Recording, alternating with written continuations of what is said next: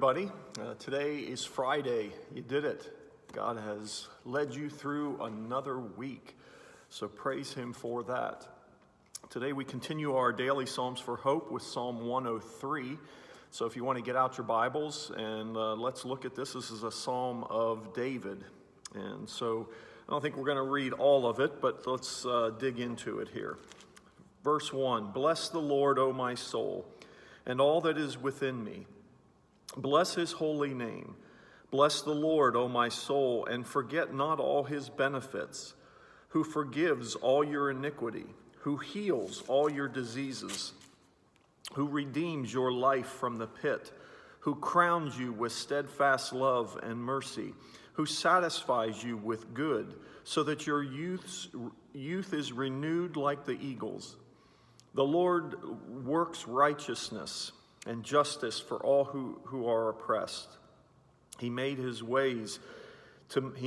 His ways to Moses, His acts to the people of Israel. The Lord is merciful and gracious, slow to anger and abounding in steadfast love.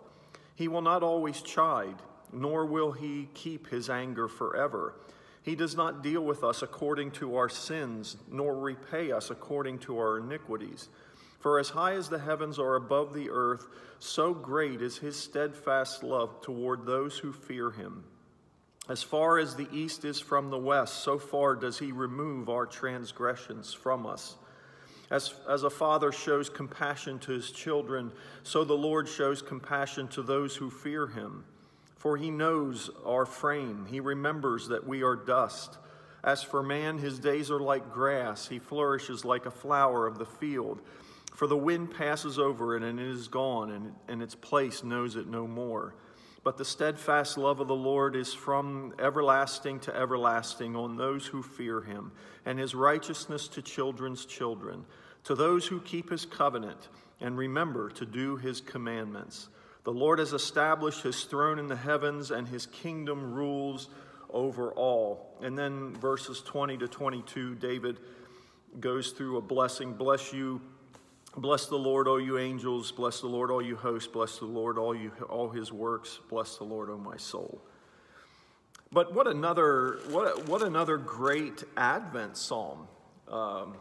Didn't really look at it like this before, but our Lord has come into the world, and His. I love what He says here in verse 2. And forget not all His benefits, and His benefits are that He forgives all our iniquity, heals our diseases, redeems our lives, crowns us with steadfast love and mercy, and satisfies us with good, so that our youth is renewed like the eagles. And then further down, he does not repay us according to our sins, nor repay us according to our iniquities. I mean, these are the benefits that God gives to us for believing that He has come. And because He has come, these benefits are ours. And that's a real treasure. That this God is such a wide and magnificent God, but yet so personal to us. He came into the world just for you.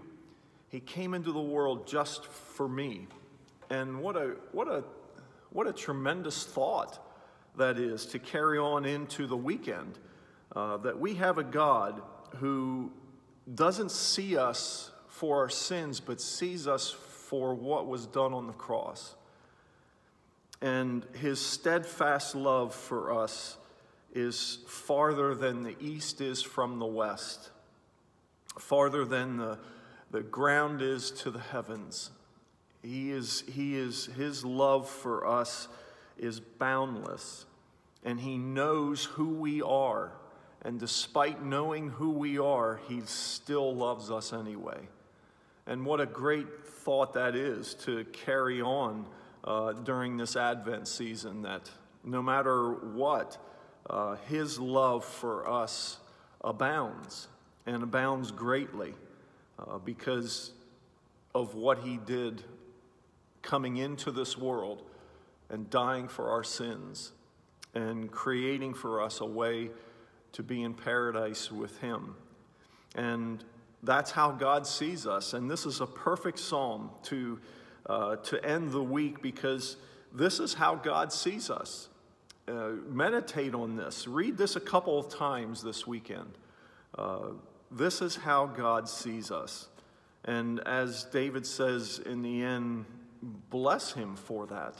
Bless him for how he sees us, how he views us, and how he deals with us. So may God's blessings be upon you, and wherever and whenever you can, be that blessing to others, but also take some time and find a way to worship him this weekend and thank him for all that he has done for you. Till the next time.